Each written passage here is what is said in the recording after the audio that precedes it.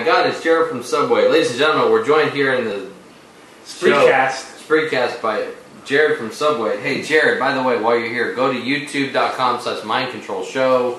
You'll see that this show is actually quite popular. We're not just two jerk-offs sitting here in front of 4 people on Spreecast, even though we really are two jerk-offs sitting here in front of people on Spreecast. Yeah. The end is nigh, Jer. The end is nigh. I want to talk about something very serious. Yes. Let's bring the tone down a little bit. Bring the lights down. Let's bring the lights down. Get a little serious. Talk about the fact that my inhibitions go away whenever the lights come down. Millions of people in this world believe that Jesus is coming back any minute now. Yeah. Here at the beginning of the video, I'd like to go ahead and prove that it's not going to happen. Okay. By challenging the one and only Lord and Savior Jesus Christ. Hallowed be thy name up in heaven to strike me dead right now. Strike me fucking dead if the rapture is ever going to happen. Right now. Well, you still there, Jer? Looks like I'm still alive. Oh. Ladies and gentlemen. It's not wise to challenge God, Jer. The rapture is never going to happen. That's my stance. Yeah. There are many people out there who think that this rapture is imminent. Imminent. The Velociraptor has already been here once. It killed lots of people in Jurassic Park, so I wouldn't be too quick to say the rapture is Eddie. Rapture, not raptor. Oh. Did you prepare the segment for a raptor talk? Yeah, I thought we were talking about the Jurassic Park being released in 3D in 2013. No, I'm talking about the fact that there are millions of Christian individuals out there who are living their daily lives with the hope, this ecstatic hope, that God's going to come, save their soul, and let the other billions of us here on this planet suffer in misery and disgusting curses of locusts and frogs falling from heaven. One could say that the curses that have already been doo-doo coming out of their mouth, I think is one of them. If you watch this show, ever, you can see a lot of doo-doo coming out of people's mouths. It's a mainstay of mind control. But I believe that the end is nigh. Maybe not the exact version in the Bible, but the end is nigh. The time of penance and bowing down for your sins is about to arrive. But my question is, how many people have thought like you over the course of the last couple thousand years? Everybody! Yeah. With any kind of religious inclination, they've all thought that something was going to happen in their lifetime. Guess what? It ain't happening, folks. The world's going to go on. You're going to live your entire lifetime. You don't think the world wars are any kind of proof that the end could be near? You're going to die an ugly, disgusting death, whether it's in a world war, whether it's in a time of prosper. Right. You're going to die, and the world's going to go on without you because it doesn't need you. It doesn't care about you. It doesn't want you. You're like a cockroach. You're like a piece of cattle. Now, the only thing I'll say is that seems to be very in tune with the elitist agenda, making us all believe that we're worthless and there's no point to life. Whenever we aren't worthless, there is a great battle to be waged against the elite, against the 1%, and we've been kind of neutered into believing that there's nothing we can do. We just sit back and die like cattle.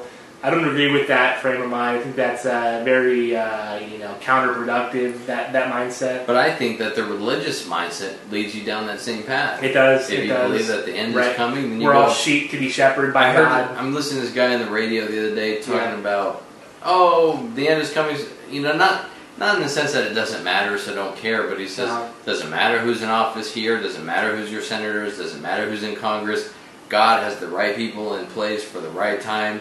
For the right moment, whatever. So if you have this attitude of it doesn't matter, then you just go, well, whatever happens, that's God's plan. But didn't God give us, supposedly freedom of will, to choose who He wanted to guide us and to. But at the same time, not only does He give you that freedom of choice, but at the same time, He also knows what you are going to choose. Wrap your mind around that. I can wrap my mind around it in some sense, but I don't believe that we're all kind of destined to fulfill the fate of God. I think we're destined to fulfill the fate of humanity.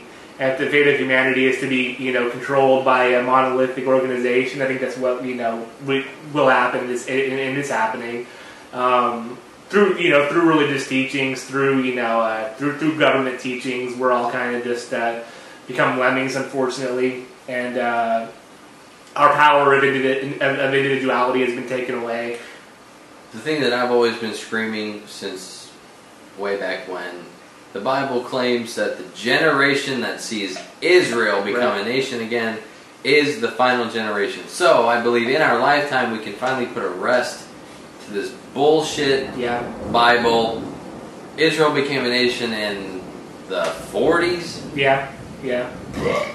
So those people are still around, so there's still a possibility. They're getting up there. So whatever you want to call a generation, when that generation is up, all the people living to see Israel become a nation, when they're gone, the Bible no longer holds any relevancy.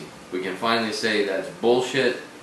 The prophecies in the Bible are bullshit. But Iran refuses to view Israel as a nation. A lot of these Muslim states refuse to view Israel as a nation. So technically, you can still say that fit into your little scheme there. Yeah, maybe whenever the one world order whenever the new world order takes over and makes everyone believe that takes over control of Africa and the Middle East, and all of them are forced to recognize Israel as a state, as a country. Maybe then Armageddon could be near.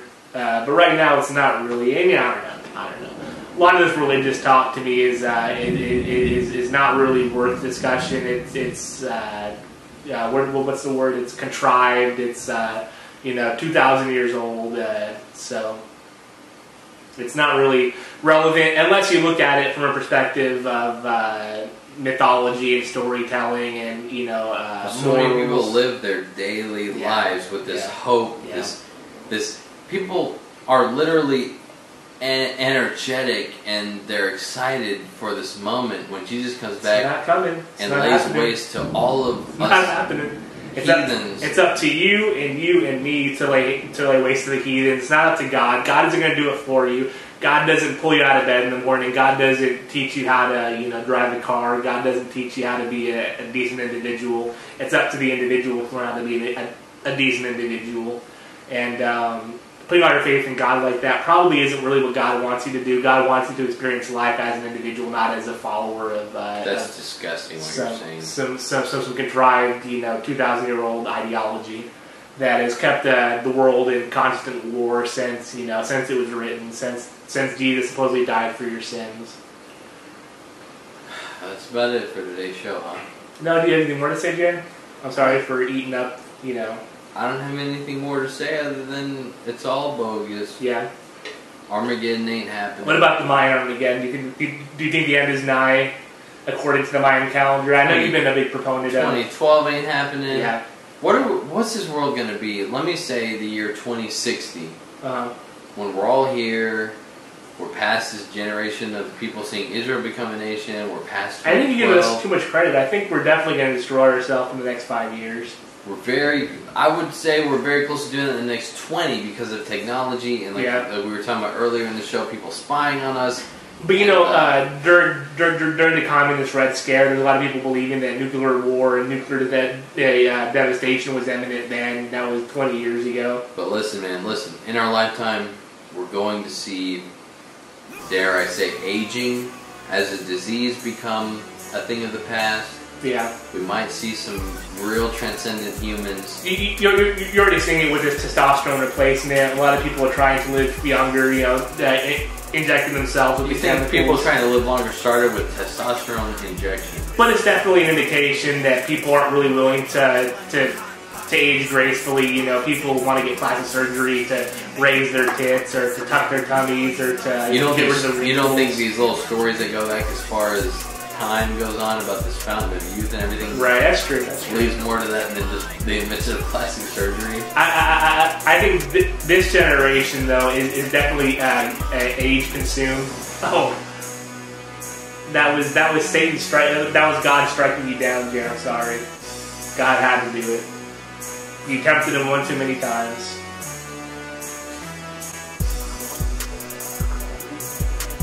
So I come to the camera.